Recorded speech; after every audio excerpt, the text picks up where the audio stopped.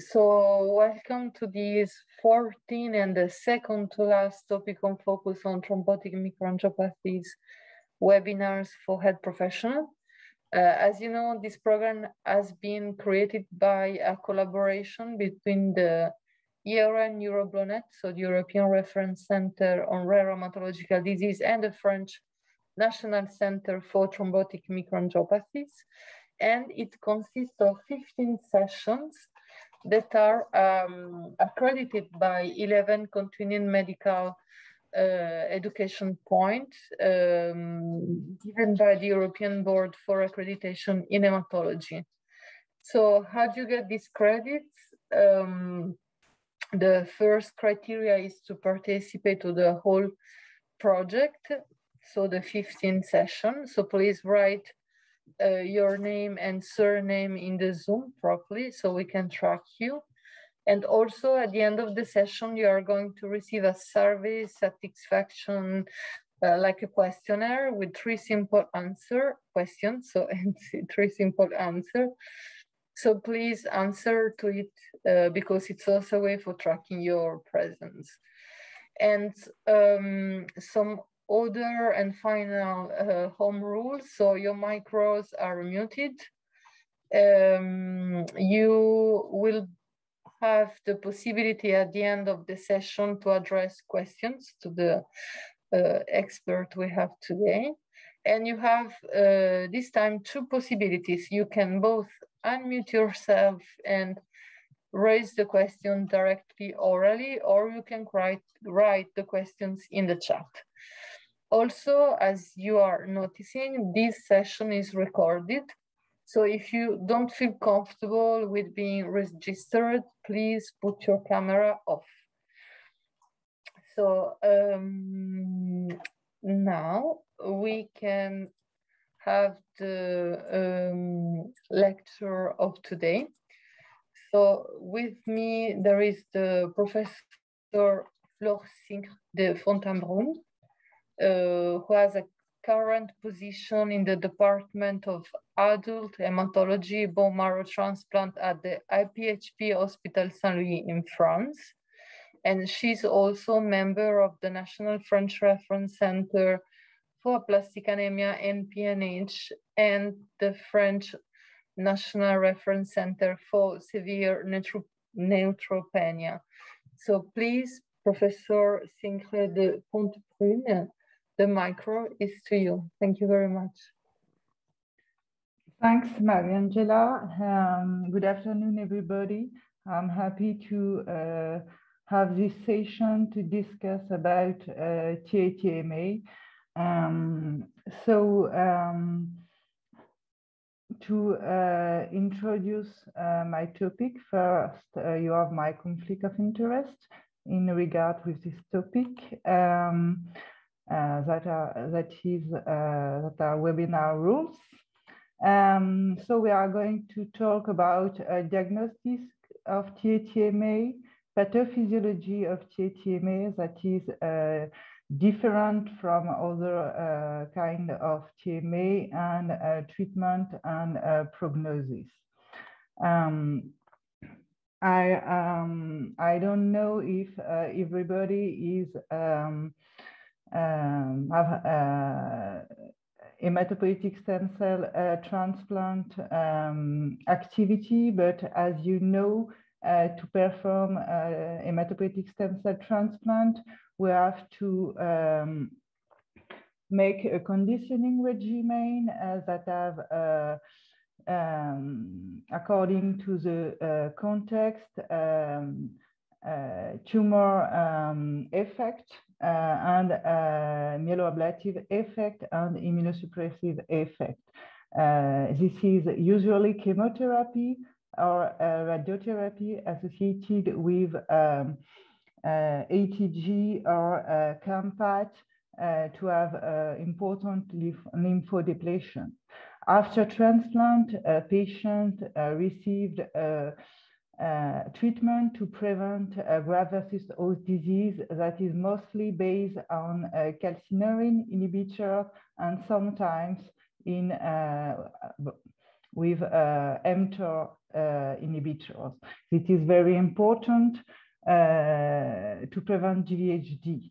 It is important to have in record that GVHD, the first target of GVHD is endothelial cells, and in the matter of TMA, these have a great importance.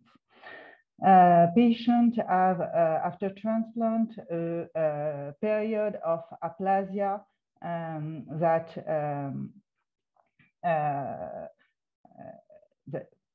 that is about 20 days about, and during this period and the weeks after, TMA is usually observed when occurs. So it's almost difficult to diagnose TMA in the setting of other cytopenia, and this lead the difficulty to diagnose TMA in the context of hematopoietic stem cell transplant, as we are going to see. So that are the main complications we observed after hematopoietic stem cell transplant, and all these complications have impact on the occurrence of TMA.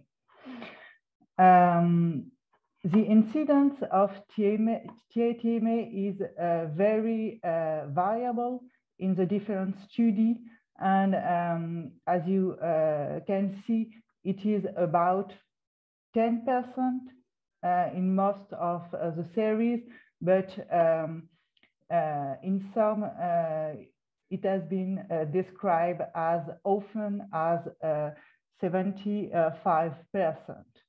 In postmortem examination studies, we can see TMA lesion in about 20% of the patients. This is not clinical TMA, but we know that a lot of patients have histological lesion of TMA. These postmortem examinations are restricted to patients that have experienced death, so it is not representative of all the patients, of course. The large change in TMA incidence between studies is mainly due to different diagnostic criteria used in this series.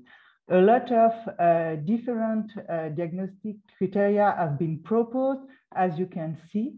Some are mostly based on biological abnormality like schistocyte, LDH, or thrombocytopenia or anemia. And we know that a lot of patients after transplant have thrombocytopenia or anemia that have other causes than TMA, and that LDH are frequently increasing patients after transplant. So those criteria are not very specific, as well as schistocyte, because a lot of patients after transplant could have some few schistocytes on the smear without real TMA. So some of these proposed criteria have included biological organ injury markers that are more specific of TMA. And this could explain the large difference in incidence observed between studies. In this study published in 2010, you can see that according to the criteria used, the incidence will be very different. When you use largest criteria without organ injury marker, you have a higher incidence, usually a early diagnosis, and the prognosis is better.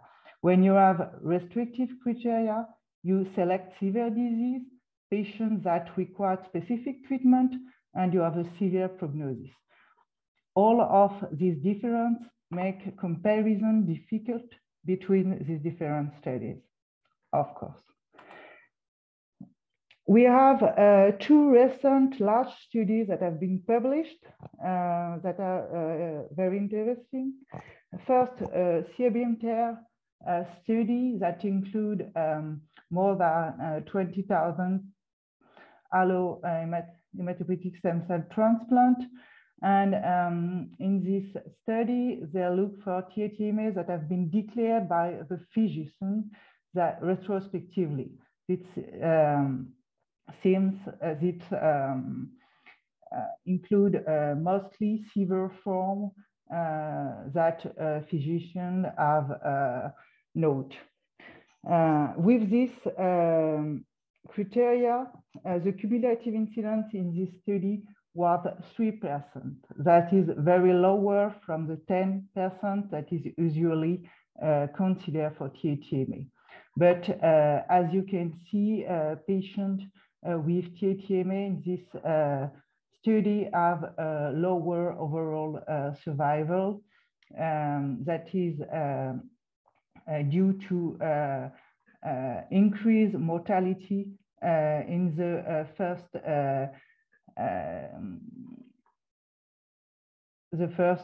3 months post-transplant mainly.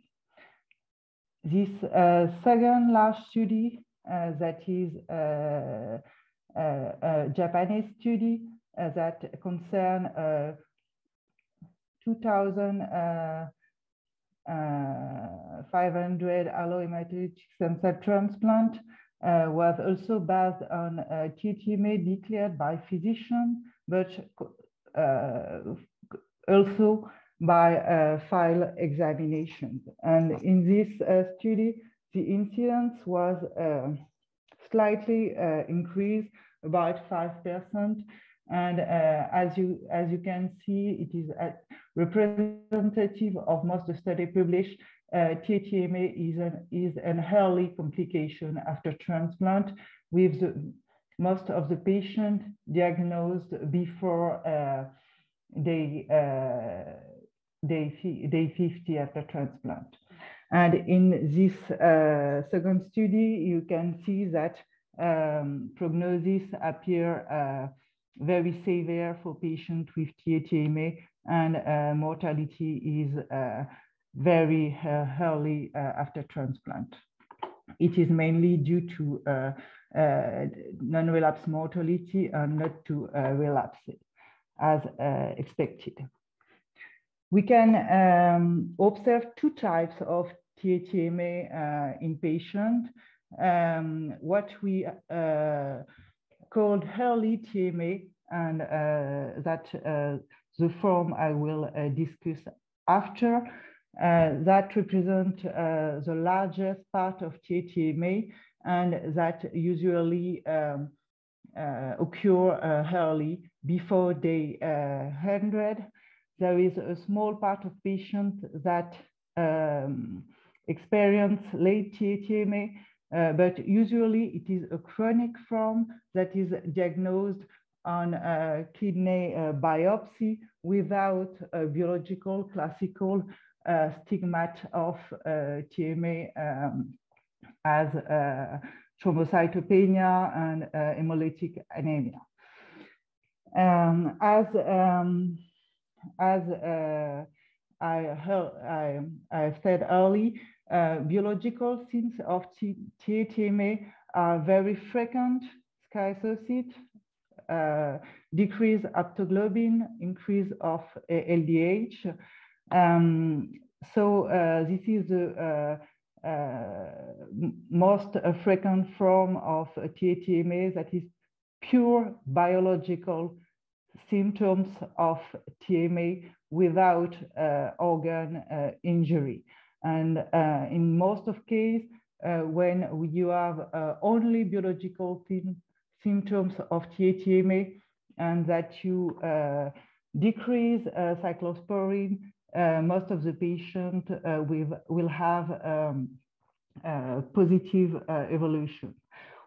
Other symptoms of TMA that indicates organ injury are usually associated with a poor prognosis. The most frequent is kidney injury with kidney failure and glomerular proteinuria that is very frequent. Severe hypertension is also very important symptoms of TMA. And when we look at the patient that have biological signs of TMA, if they had proteinuria and severe hypertension, we are very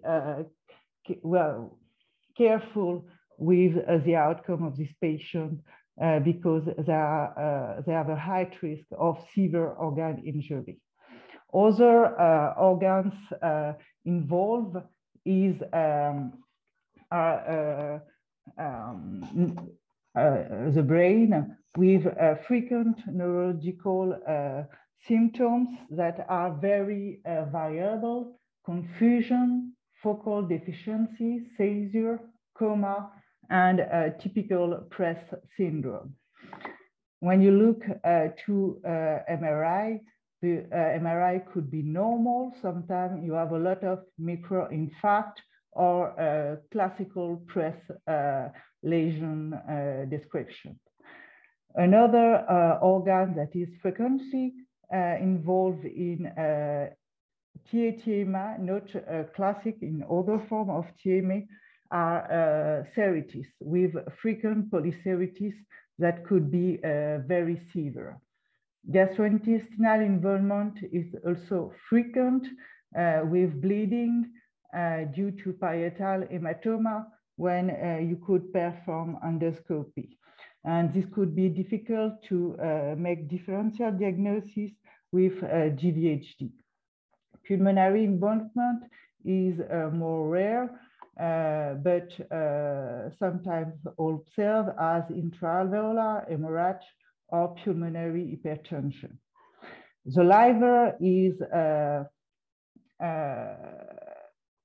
sometimes to be considered to be involved, but it is very difficult to perform differential diagnosis with GVHD, viral infection, and SOS that could be associated in this patient. And sometimes liver is considered to be involved without proof. As you can imagine, in our patient after transplant, biopsy of organs is always very difficult to perform due to hemorrhagic risk. What are the risk factors for TMA after transplant? A lot of studies have been performed with sometimes very different conclusions. When we look to the largest and the more frequent risk factor identified, you have acute GVHD. Acute GVHD and risk factor for acute GVHD. In this study, you can see that both acute GVHD, steroid responsive acute GVHD are risk factor. CMV, cytomegalovirus reactivation is also associated with a high risk. In this study, diagnosis of lymphoma or myeloma was also associated with increased risk, but it is very difficult to conclude, as other studies did not find this. In this study, you can see that incidence was about 10%, and non-relapse mortality was high in this patient. Another large study recently published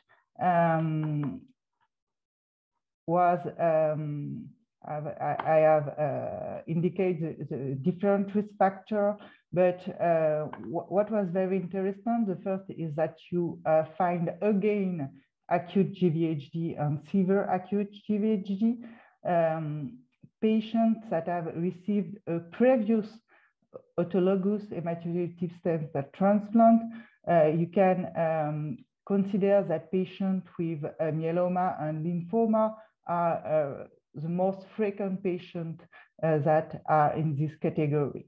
Another interesting risk factor was the association of calcineurin inhibitor and mTOR inhibitor that has been retrieved as a risk factor in other studies.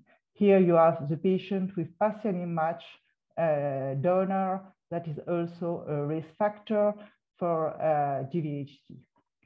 Another interesting thing is that two diseases were associated with a high risk. It is acute lymphoblastic leukemia, and this patient usually have a conditioning regimen with TBI, and aplastic anemia.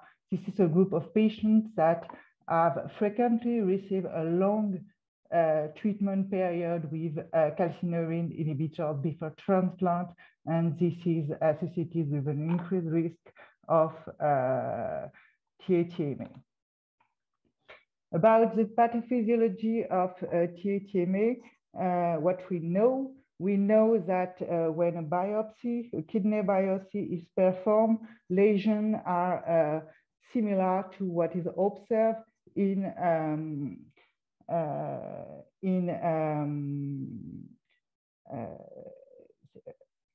SHU or most atypical SHU. But you observe thrombi, fibrin thrombi in the glomerule, mesangiolisis, and thrombi in the arterial and interlobular artery.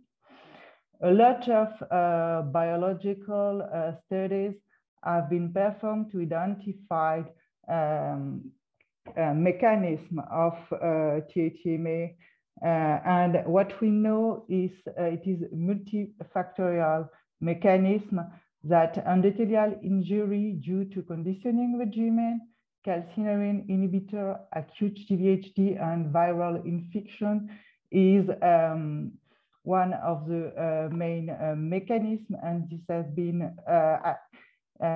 evaluated by measuring circulating endothelial cell, VEGF level, and angiopoietin level. There is also an coagulation activation that is a trigger, and a complement activation that have also a trigger role. So this slide summarizes all the factors that are involved in the pathophysiology of TMA. In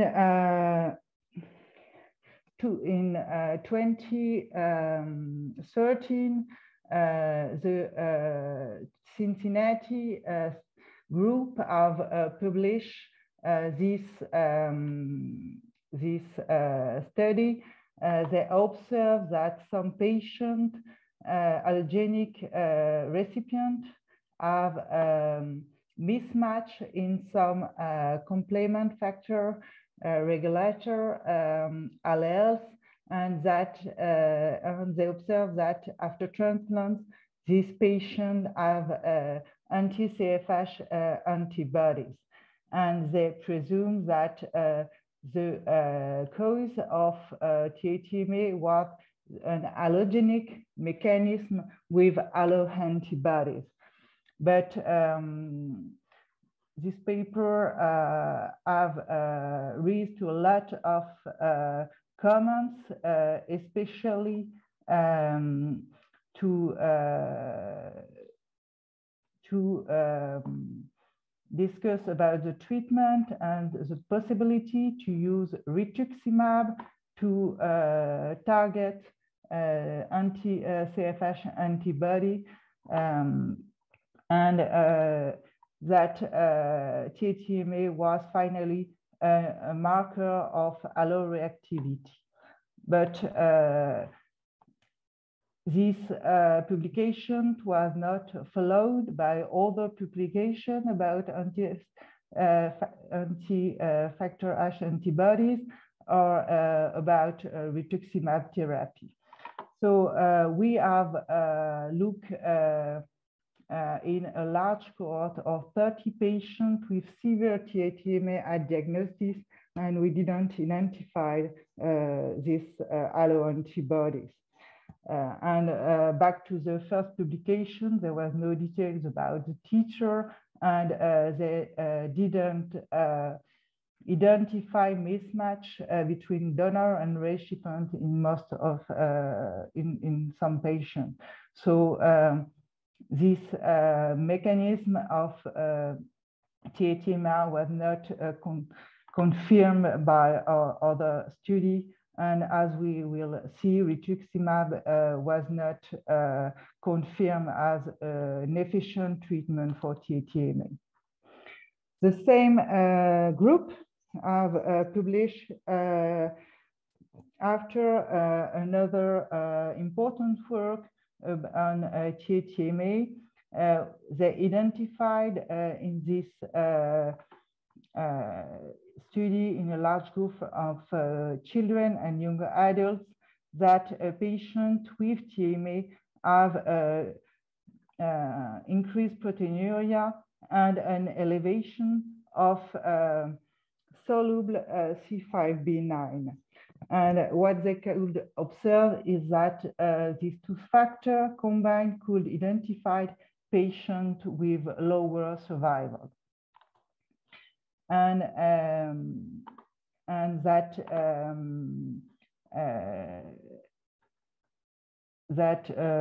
this was correlated with especially soluble C5b9 was correlated with mortality. What is specific in this study is that, as you see, patients are children mostly. The median age was under 10. The second important parameter is that most of these patients were not transplanted from malignancies. It is a very specific disease, and it is not representative of the patient we usually transplant, as actually in France, the part of patient transplant for non-malignant disease is about 10%. And in this specific population, the frequency of acute GVHD is lower than we can see in our patients. The same group have studied the potential impact of some genetic variant of unknown significant in genes involved in complement regulation and activation to try to identify the genetic background to explain TMA in some patients. As you can see in this 77 patients that went from the same cohort I described before, for whom they had breast stem cell transplant DNA. First, you can see that the incidence of TMA is very important because 34 patients experienced TMA, that is 44% of the patient. That is very different from what we've seen before, about 5% of the patient in classical cohort of patients. And what they observed is that in the TMA group, 65% had at least VUS versus 9% in the non-TMA group. And they observed that the patients that have more than 3 VUS was only non-Caucasian patients and have had a high mortality that we can observe in this slide. So we don't know, we know that the genetic variants they observed were not known pathogenic variant. It was only VUS. So the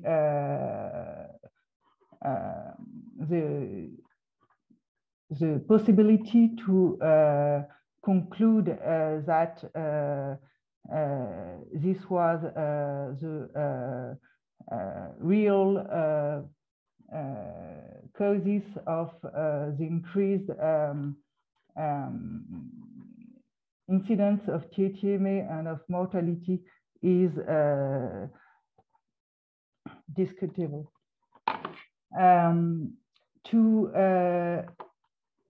To now discuss about TMA treatment, actually we can say that there is no consensus about TMA treatment. We know that symptomatic treatment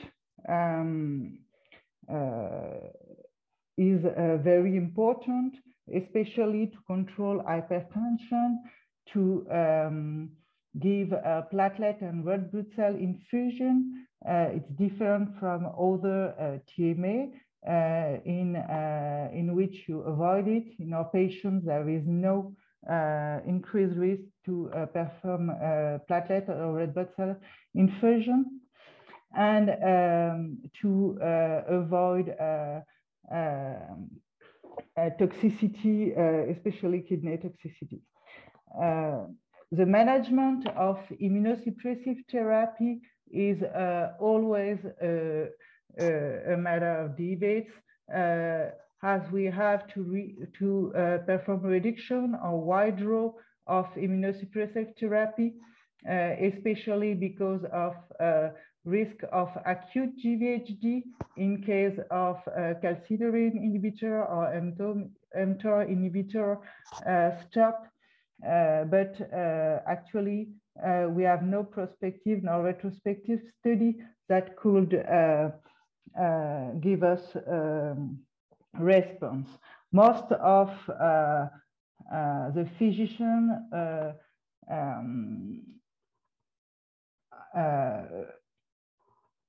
reduce the posology of immunosuppressive therapy in case of non-severe TMA and stop it in case of severe TMA with organ injury. Another treatment that have been used for a long time are plasma exchange, but we know from a large number of theories that it is associated with high risk of vascular and infectious complication, and that the response to this treatment is usually not very conclusive, and overall survival is always poor, excepted in this small theory for the prospective theory, and patients were very early in the disease. So today we don't propose plasma exchange in this patient.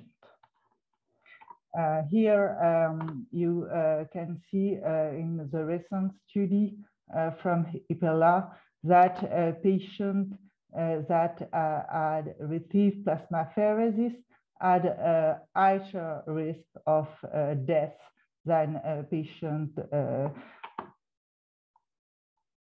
that did not. In 2015, we report a first series of patients treated with rituximab, as we have seen before. Complement, like in SHU, is known to have an important role, maybe as a trigger or as a loop, amplification loop in TMA, and this mechanism lead us to use first in the first patient that have a positive evolution while he had a fever TMA, and then in this small cohort of 12 patients that had that were all transplant and that have severe TMA that were refractory to other kind of treatment, calcineurin or mTOR inhibitor withdrawal, plasma exchange, rituximab in some, and steroids in some. Most have fever, organ injury, and 3 need hemodialysis. These patients were treated after a median of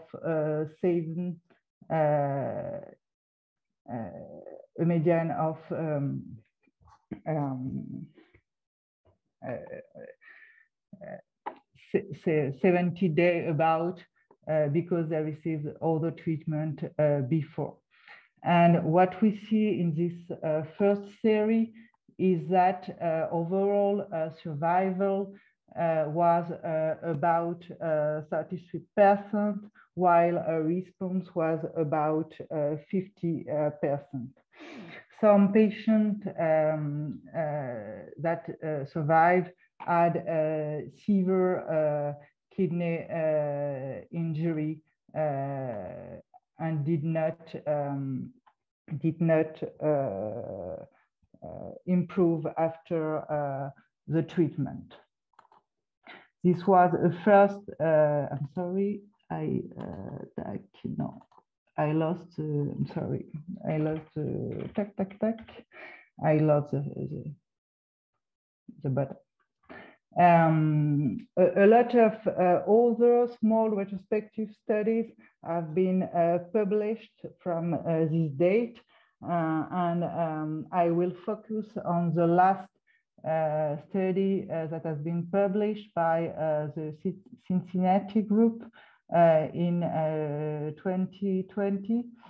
They report 64 patients from a large prospective stem cell cohort. These patients were young patients, as observed previously in this center, and were mostly transplant for non-malignant disease. In this cohort of 64 patients, most have multiple organ failure due to TMA, and the complete remission level was about 56%, with a third of patients that were non-responsive. In this study, they identified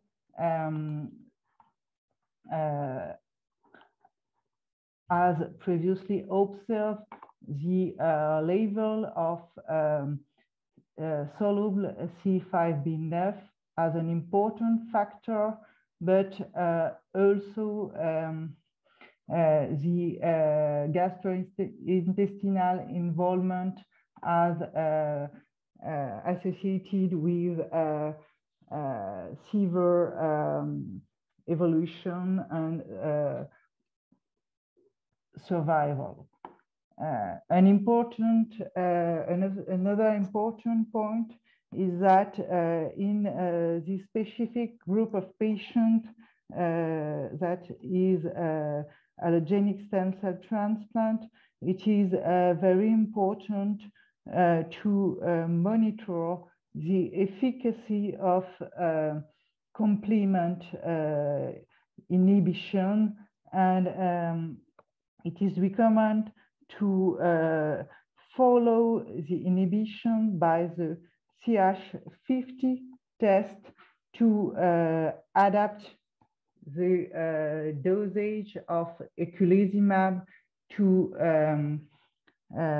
be sure that complement is fully blocked to give the better chance to control the TMA. So other treatments that have been discussed for TMA are rituximab, as I have already discussed before. Here you have two small studies in a few patients that report efficacy of rituximab, but no large study to confirm it. And defibrotide has been suggested to have a favorable impact on TMA evolution. However, there is no important data to date, to my knowledge, to confirm it. And it is expected that endothelial cells that are the main not target, but point of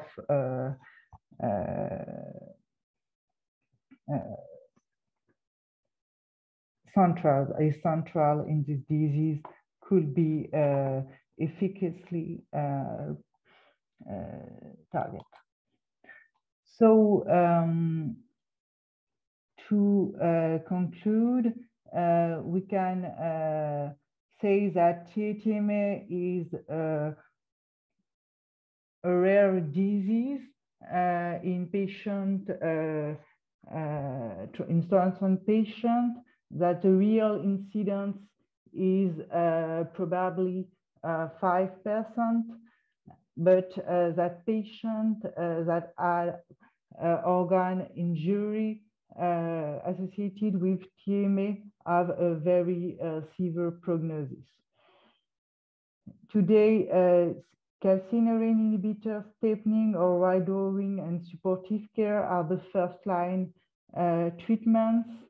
And in the absence of improvement, eculizumab is the second line for this disease. However, there is to date no randomized trial published to confirm the